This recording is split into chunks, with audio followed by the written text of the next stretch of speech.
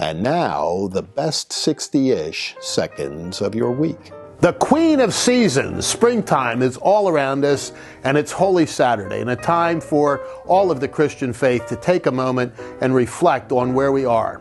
You know, tomorrow is the resurrection of our Lord, Easter Sunday. And many years ago, I got a very clipped, short message from a member of the media, somebody whose politics are about as far to the left as mine are centered to the right.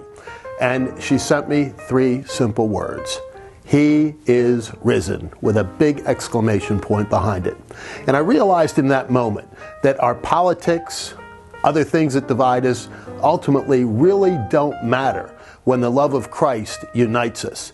And so this weekend, as we finish the observance of the death of our Lord and then celebrate his resurrection, we have a great time to think about the fact that because Christ died for us, our salvation is gotten, our eternal life is secured, and death is conquered. We are free. Christ has won the victory, and we all can celebrate that as one. And as we went through Holy Week, we experienced some of the more unusual things that have ever occurred in Pennsylvania politics, and especially in this campaign for governor. First off was Donald Trump's non-endorsement of a candidate.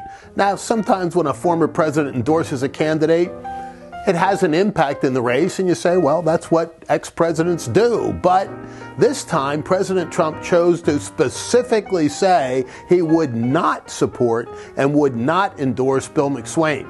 Now, that's damaging and devastating in and of itself, but what makes it particularly troubling for the McSwain campaign is that their whole narrative was based around 2 things. One, that he was President Trump's guy. He constantly said, President Trump trusted me, you can trust me, and that he was a Marine, a fighter, a tough guy who would take on the left and take on Josh Shapiro.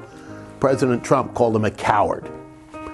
We'll see where that ends up, but it seems like the McSwain campaign is now hearing a death rattle.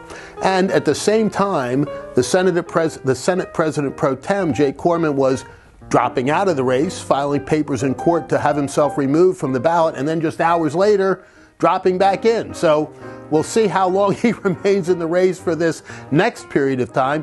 But this much I will say in all seriousness. We have been slow and steady. We've been out on the trail every single day. We may not be in the media as much as some other candidates, but we are certainly before voters more than anybody else. And sometimes shoe leather counts for a lot. In fact, to a lot of voters, it counts more than these 30-second ads that we've all become pretty sick of. But now is the time when the chest-thumping speeches and the great stories really have to come to an end, because there's serious business in front of Pennsylvania. And that's what I'm going to be talking about throughout the rest of this campaign. Things like my proposal to have every graduating senior from a Pennsylvania high school pass a simple citizenship test, which means they would have read the Constitution, know a little bit about the rule of law, have gotten a real understanding of our history and the things that make our country so great and exceptional. I think that would be great for all of us. And I'm also talking about an additional constitutional amendment that would allow we the people, all of us, the opportunity to remove from office any governor that thinks he or she is a king. And so the Masters is behind us. Baseball season is upon us.